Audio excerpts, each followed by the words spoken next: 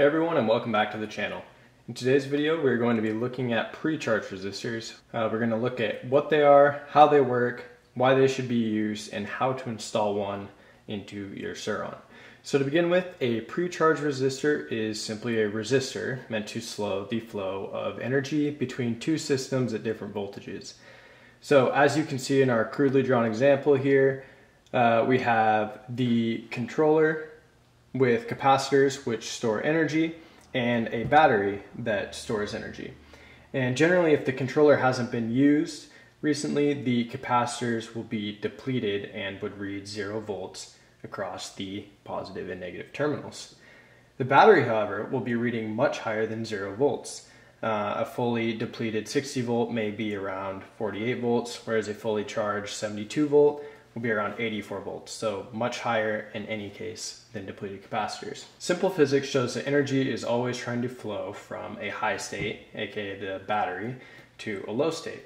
And when we allow that to happen with little resistance, it can cause damage to the controller due to the rapid inrush of current, sometimes at 1,000 plus amps. Now, most controllers on the market are not rated to handle 1,000 amps of inrush current, especially over years of use, which is why it is important to make sure that you are properly protecting your controller regardless of what brand it is. This here is a pre-charge resistor. It is 250 ohms and rated for 30 watts of power transmission. This slows down the flow of energy considerably, allowing you to safely bring your capacitors in the controller to voltage equivalency with your battery without the risk of blowing them up. Oftentimes people will confuse this with the resistor that is in an anti-spark connector. These are not the same thing, and even if you have an anti-spark resistor that claims that it has pre-charge capability, a pre-charge resistor should be used as well. The only scenario in which a pre-charge resistor doesn't need to be used is if the BMS in your battery has a soft start function built in. And something like the stock battery with the BMS in place does have that. And there are of course some aftermarket batteries that have that, though many do not. So, generally speaking, it's the job of the upstream system to protect the downstream system. That is industry standard. And that's why in an electric vehicle, you would have a large pre-charge system generally inside of your battery, but between your battery cells and the controller. The e-bike industry, with its limited amount of regulations and high number of aftermarket parts makers, there isn't really a standard for this. Thus, many batteries are sold without a proper BMS that has this function, or many are sold with no BMS at all. In any case, where the aforementioned is true, the pre-charge resistor here should be installed. Now, this is something that we sell along with other vendors online. This is the specification for an ASI controller, though generally speaking, this will work fine for most all controllers. Before we go over and install it in the bike, let's look at how it works in your Suron system. Here we have our battery that again can flow over 1,000 amps to fully depleted capacitors within the controller. We have our breaker, which is more like a switch and should always be kept in place. And that is only on the positive side. We then have our controller and of course our ground coming back to the battery to complete the circuit. With no resistor, flipping this breaker on will allow all the stored energy in this battery to immediately rush into the controller with no resistance, potentially damaging the capacitor. Here is where our pre-charge resistor comes in. It will go right like this around the breaker. Technically speaking, it would go into one side of the breaker here and out into the other side like that. So what that'll do is when your breaker is in the off position, once you plug your battery in, energy will slowly flow through the resistor. And I say slowly, it's still fairly quick, but it'll slowly flow through the resistor and charge your capacitors at the appropriate rate.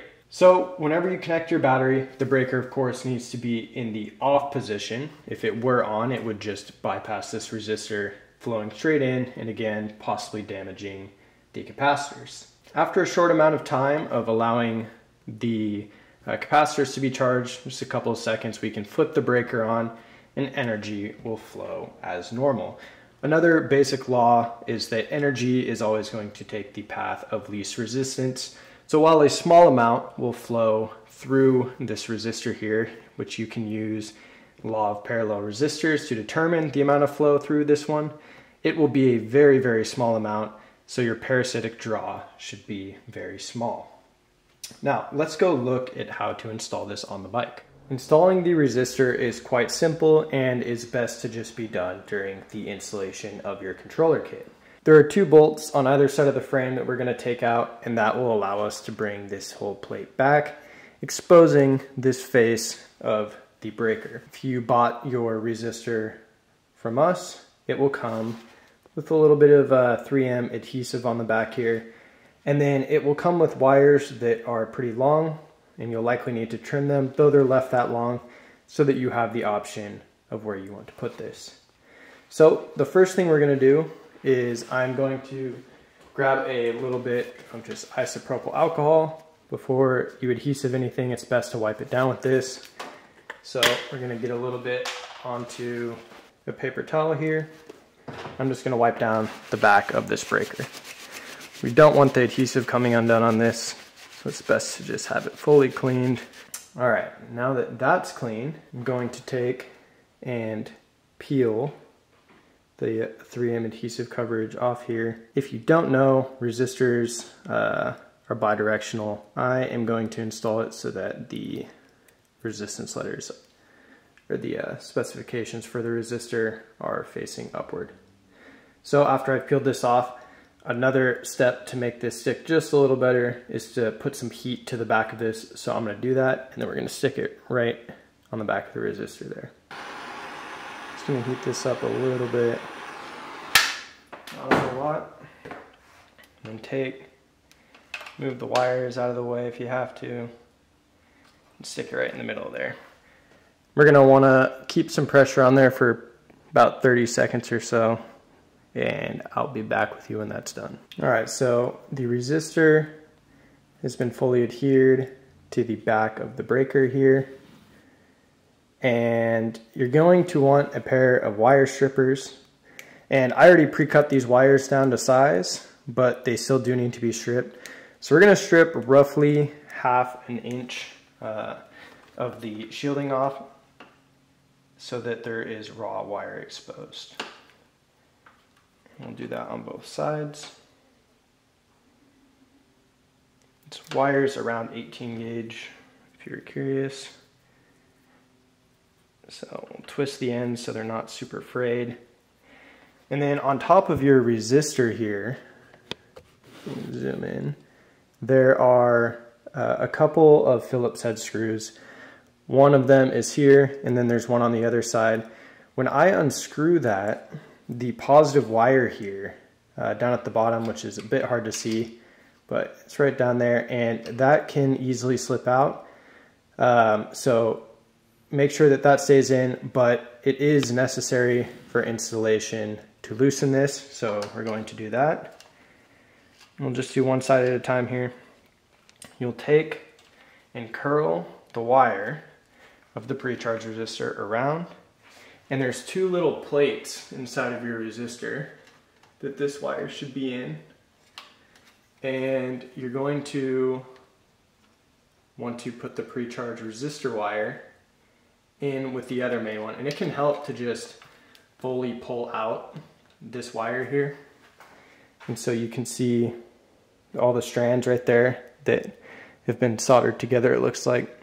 But we can just run those 2 together back in to the breaker and then tighten it down, and of course we're going to do a little pull test on that after it's done to make sure that both wires have been resecured properly. So I'm going to do that and I'll be right back. Alright, we've now got the wire from our resistor ran in with the positive battery cable. We gave a tug on both those and they are fully secured. And of course you want to make sure you push both wires in far enough to where you cannot see any of the wiring exposed outside of the breaker. It's also important that you run this wire here below this clip. If you run it above, the clip can rub on it. And then of course this is a live wire with full battery voltage running through it, and that can cause a short against the metal frame, aka your ground, which can lead to issues. So we're going to do the same with the wire on the other side, and then we can button this back up. All right, as you can see, we now have the battery plate pushed all the way back forward. The bolts on either side are back in. And you can tell this is, of course, a very non-intrusive part to install. You can't even tell it's there once this is pushed all the way back forward. It should be part of your just general electrical safety inspection to check those wires. Every so often, of course, make sure your breaker bolts here are tight so that those cannot come loose, or that the wires are not fraying from rubbing, again, which can lead to a short. So now we're going to plug a battery into this, and we can show you that even with the breaker off, power will of course be flowing, and you can turn the controller on. All right, we now have everything fully reinstalled. The breaker is in the off position, and if this is installed right, when I turn this key, it should have power. Note that you really don't want to turn this on to test this, because you're going to be running all of this power through a resistor to power your entire bike. Obviously, that's not a good idea. The resistor is probably going to get pretty hot. Even your headlight alone, I believe, is probably above the power rating of the resistor. So I'm just going to turn it on and off very quickly just to show you that the headlight turns on. So you can see I have power there. You should never turn your key on without the breaker being on. All your power you want flowing through the breaker, not the resistor. The resistor is simply there just to power your capacitors on first connection, and that is it. If you have any questions, feel free to shoot us an email. We'll get back to you as soon as possible. That is all for today's video. Thank you for watching. Have a great day.